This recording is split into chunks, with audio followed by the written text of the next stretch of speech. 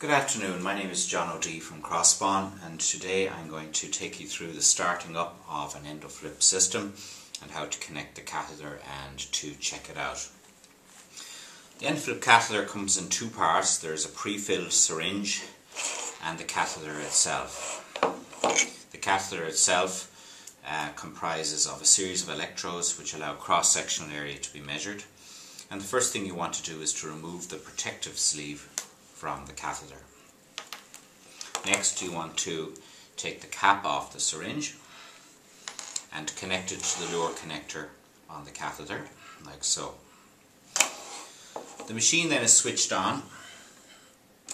It's connected via this power brick to the wall, and it's important that you have nothing connected to the machine when you are powering it up. And indeed, the first message you will see when the machine powers up is that nothing should be connected. It takes approximately 15 to 20 seconds to power up.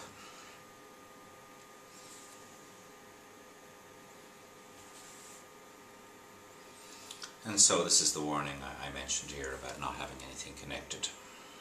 You hit continue, and you will see here that the syringe plunger moves back and then homes back to the position that should always match the syringe that you are putting in.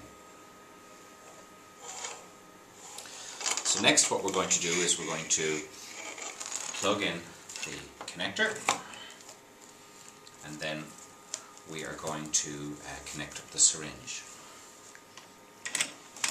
So the syringe slots in here and here, two places.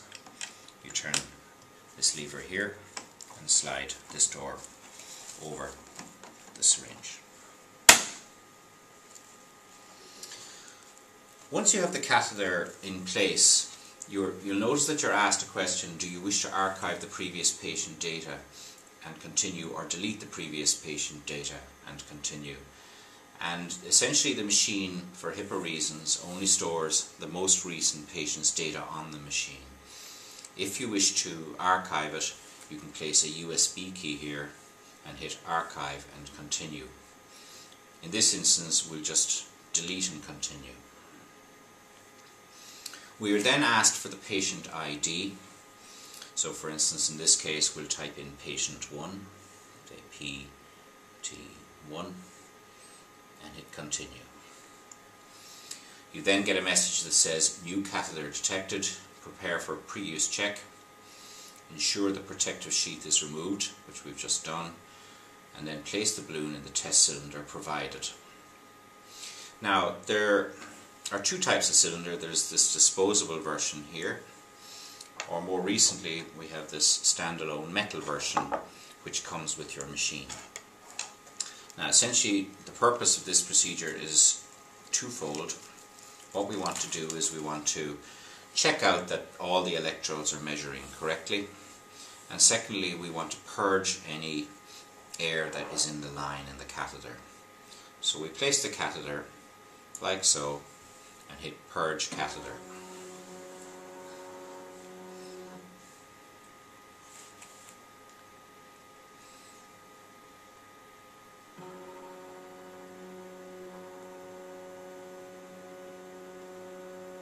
So what this is doing is it's filling the catheter line with saline and essentially displacing the air in the catheter with saline, so that the balloon is always filled with saline.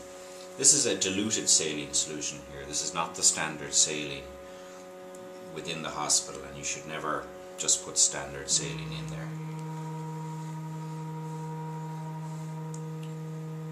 So what's happening is the catheter is filling up. The system is then going to withdraw saline and then re-infuse it into the balloon. And what we expect to see then is approximately 14 millimeters in diameter being measured at each electrode.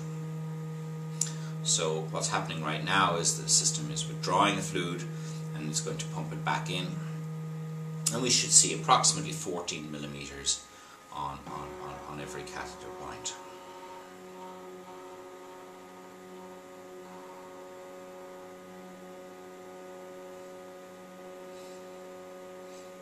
Now sometimes you may see large variations in diameter while there's little fluid in the balloon. It's important that the full balloon has fluid in it, since the way the system works, the outermost electrodes essentially drive a signal into the balloon and then the remaining electrodes read. So here we're getting a good degree of comfort. We can see that all the electrodes are reading around 14 millimeters.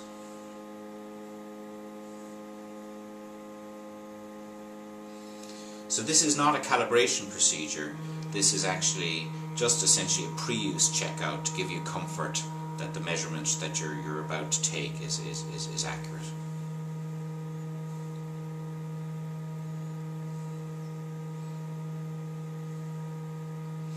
Now straight after this, what's going to happen next is that the system is going to zero the pressure transducer that sits within the balloon itself. There's one solid state pressure transducer, and that's used for measuring how much you are inflating the balloon by, what sort of pressure you're inflating the balloon by.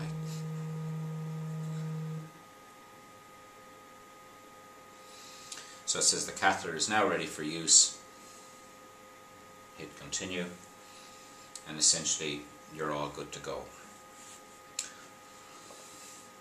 The catheter, as I say, comes pre-calibrated, so this checkout procedure is purely that, a checkout procedure. And this is ready now for deployment down through the esophagus or through the nose. If you're deploying via the esophagus, it can be done alongside an endoscope, and that's typically how it's done. Though equally, in many cases, the catheter is deployed without the use of an endoscope and deployed down either over a laryngeal blade in intraoperative situations or through the nose like any manometry catheter, for example. Now that the machine is set up, a couple of points. I always zero the system right before placing the catheter into the patient, so you can hit pressure 0 should you wish, and it will inflate 1 to 2 milliliters into the balloon as part of that process. Always hold the catheter horizontal if you're doing a pressure 0, just so that you don't have the rho GH or the weight of the saline bearing down on the pressure sensor. The system is very simple to use. You want to inflate to the desired volume. Typically we inflate to 30 ml when we're doing a lap band, for instance, or measuring the GEJ compliance. So we just hit inflate, and the system will proceed to inflate 30 milliliters into the balloon. And if you look here, you will see the amount of fluid in the balloon, and here you have the amount of fluid in the syringe. The default is 30 milliliters. You can infuse up to 50 milliliters, and I will show how that's done in a minute.